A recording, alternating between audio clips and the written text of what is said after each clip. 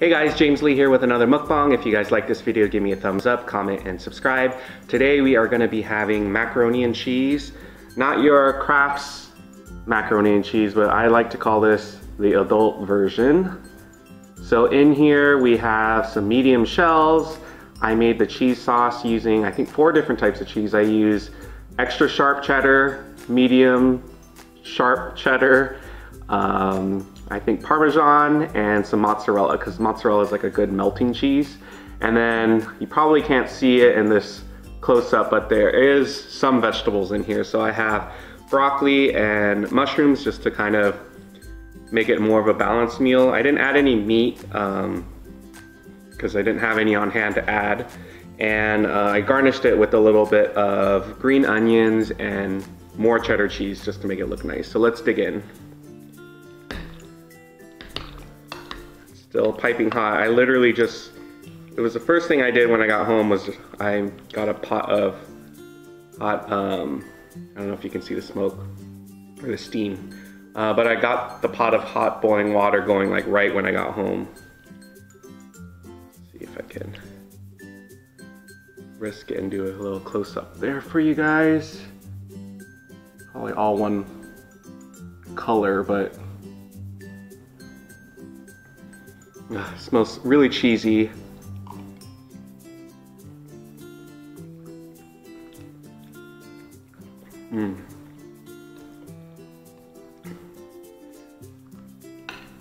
It's nice and rich.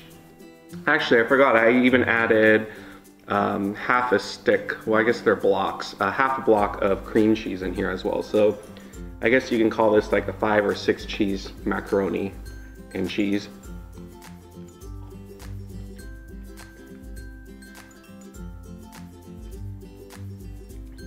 I kind of like using these medium shells. The cheese actually managed to like kind of get inside the, I don't know what you call it, the crevice or part of the inside of the shell. So when you bite into it, it's like a burst of cheese flavor each time.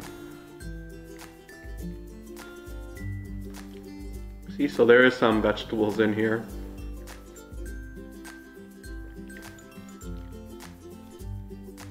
And my trick with you know, cooking broccoli is to throw the broccoli in with the boiling pasta. That way you're not creating another pan just to unnecessarily cook the broccoli. So I just dump it in there maybe about 2 minutes before the pasta's done, and it comes out perfect. You don't want to put it in there too much, because then what'll end up happening is the floret part will just kind of disintegrate, and then it'll just kind of be like green specks all over your pasta. So unless you want like the actual texture and bite to the broccoli, don't leave it in there too long.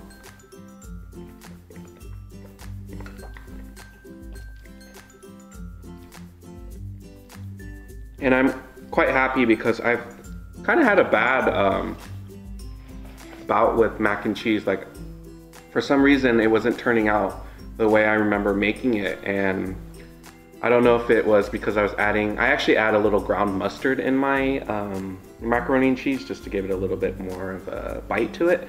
And so every time I added that or I overheated the milk, I felt like it changed the cheesy profile of the macaroni and cheese. And today it tastes perfect, but the last couple times I've been really disappointed.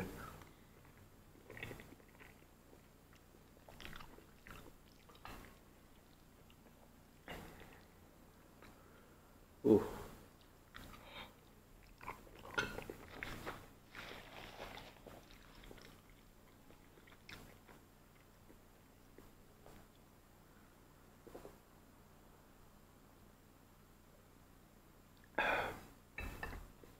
So if you guys have ever been to Yard House, I don't know if they call it the same dish anymore, but back in the day, they called it mac and cheese squared. So that was their macaroni and cheese dish.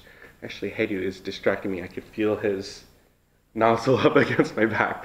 Anyways, that was one of my first exposures to truffle oil. So I remember having a bite of Mark's dish, and we both bit into the mushroom, and we knew there was something magical about it. And I know truffle oil could be pretty polarizing to some people. Some people really hate it. Some people absolutely love it. First time I had it, I wasn't sold on it, but the more times I ate it, I was just like, wow, this is really good. And so there was a phase where we would buy, you know, at like the Whole Foods, they would actually sell like a little, well, there's two types. There's the one that's kind of like in a little paint can looking thing, and then there's another one that's in like the small glass jar. And so I felt like there was a point where we were continuously just adding it to everything, to the point where I don't buy any more truffle oil. I actually don't crave truffle like I used to. TMI, but I think when I eat truffle oil, my body knows to like expel it and burp it, and it's not a good thing, especially when you're in a social setting, to be burping up like truffle oil.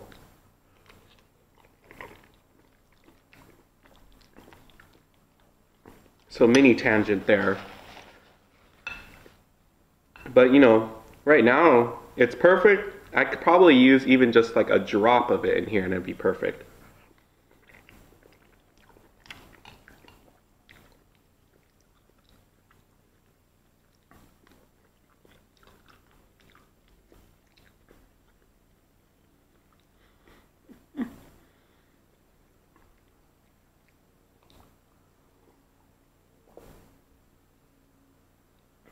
Sometimes I'll do an extra step and actually mix bacon in there, but I didn't feel like making that today.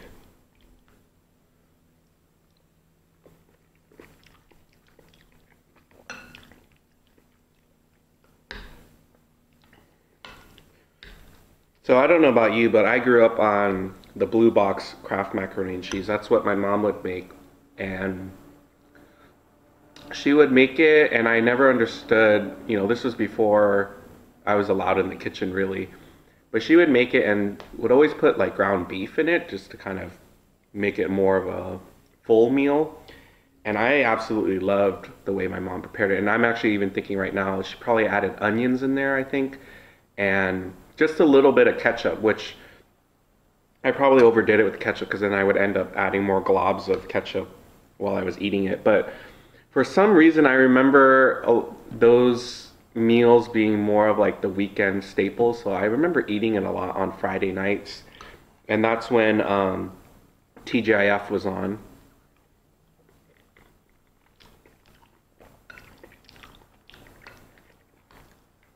And TGIF was pretty much how one had fun on a Friday night. This was before we would be able to snap photos to each other, Instagram, Facebook, all of these distractions that we have. It was the TV at the time. And so it was like a block of what, 2 hours of like sitcoms on ABC. So that's probably, if you ever heard of Family Matters or Step by Step, Sabrina the Teenage Witch. I mean, there was a couple other shows. I don't remember if Full House was part of that, but I remember, you know, tuning in every Friday night. It was the thing to do.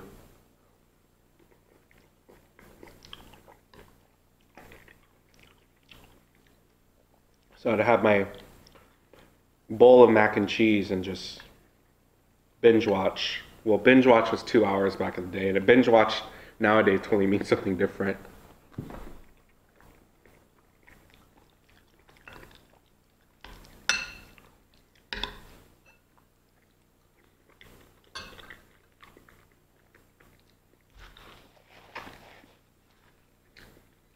I also added a little chili flakes at the very beginning. So to make the cheese sauce, you actually add some butter and flour. So you kind of make somewhat like a roux to start out with to make it thicker. And then that's when you add in all of the spices that you want your cheese to be flavored after.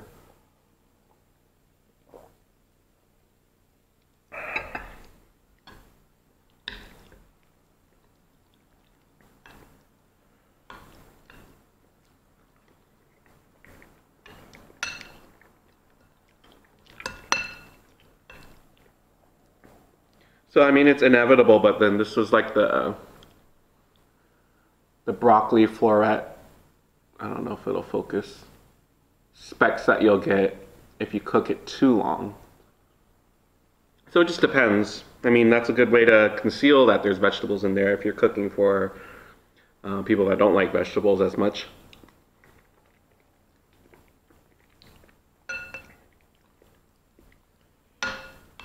But yeah, I feel like as an adult, I love mac and cheese. I'm such a sucker. If I see it as a side, you know, at a restaurant, it's like I'll be eating like the biggest meal in the world, and then if there's a side of mac and cheese, I'll be like, can I also get a side of mac and cheese? It's like, it's what do you call that?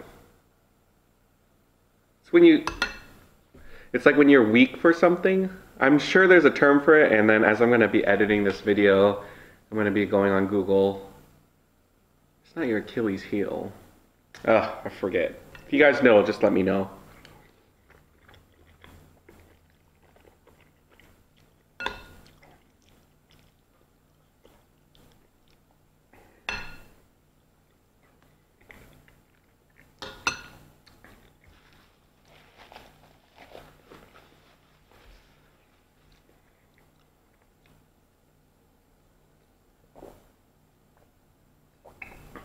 So I moved the light this way, so hopefully there won't be a shadow like in my last video. Even just doing my last video, it kind of made me have that realization that with mukbangs, at least I feel like, or even just filming in general, if you don't keep up with it, you can get rusty really quick. It's not like, I don't feel like it's like learning how to ride a bike. It's just you have to continually do it so that you get better. And so even yesterday I was kind of like, kind of let this go on for too long. Like I was getting better at reaction videos, but then my mukbangs suffered. So I'm hoping that I'll be able to squeeze in more of these.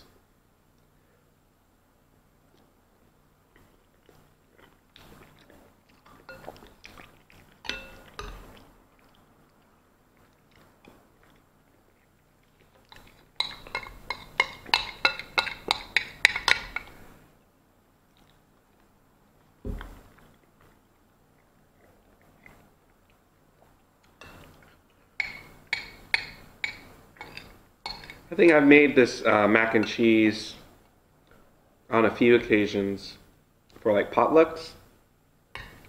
And I don't know about you, but when I go to potlucks, I'm always curious if people are like actually enjoying the food that I bring. And, you know, I have a sense of pride when people go back for like seconds. So this mac and cheese is probably one of those things that I enjoy making because, you know, it's really hard to screw up mac and cheese. Well, I guess it contradicts what I told you guys earlier about screwing up on a few occasions. But in general, I mean, it's just cheese, milk, and pasta, you know.